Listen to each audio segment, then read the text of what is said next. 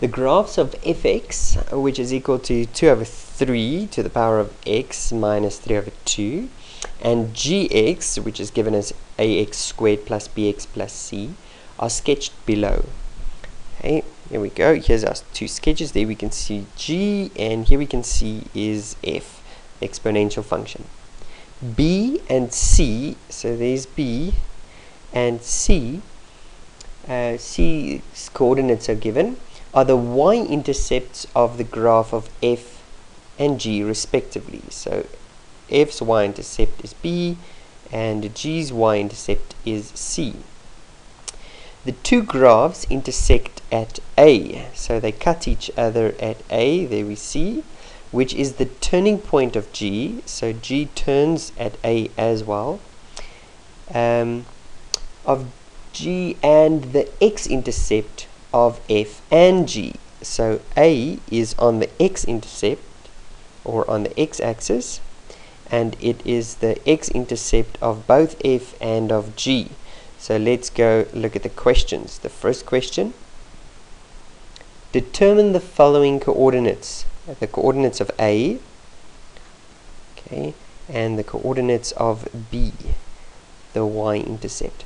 Okay, so we can see that A is the turning point of G, but we have no information about G really, okay, and it's also the x-intercept for F.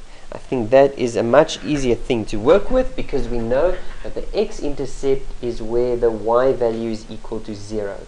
So we'll make it equal to 0. 0 is equal to 2 over 3 to the power of x minus 3 over 2. So we should solve for x. Let's just first solve for the base. Let's get the base and exponent on their own. So we add a 3 over 2 on both sides. So we get 3 over 2 is equal to 2 over 3 to the power of x. Okay, now we can take the other side to also be 2 over 3. All we need to do is to give the exponent a negative. So instead of having an exponent of 1, we give it an exponent of negative 1.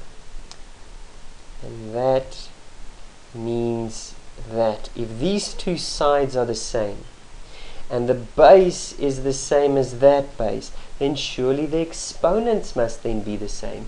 So we see that x is equal to negative 1. So let's put in that information. That's now A. For A, which is the x-intercept for the exponential function, x is negative 1 and y is equal to 0. Okay, what about B? Let's go and see B. B is the y-intercept. So if we have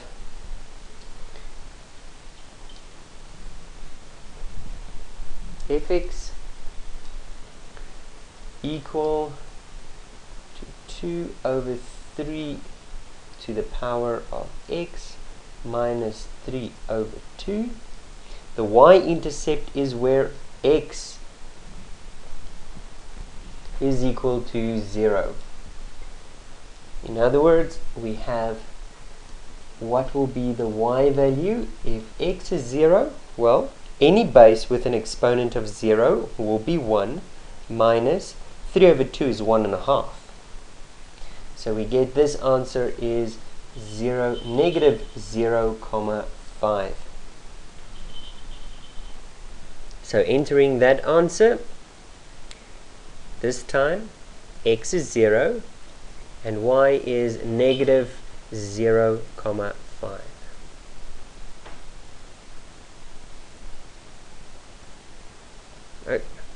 Wrong, it's 0.5, sorry.